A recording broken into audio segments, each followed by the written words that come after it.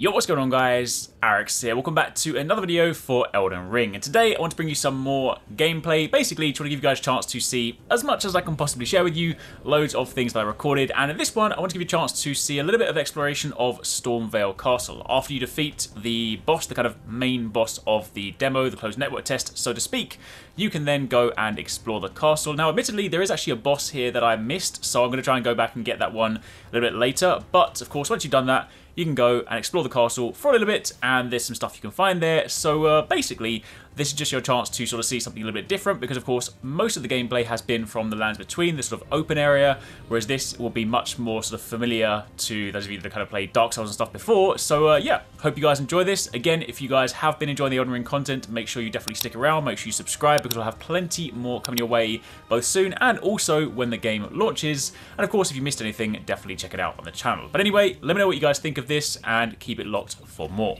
Oh, try the opening right here. The guards don't you'll breach the gap. Yes, you're just my prey.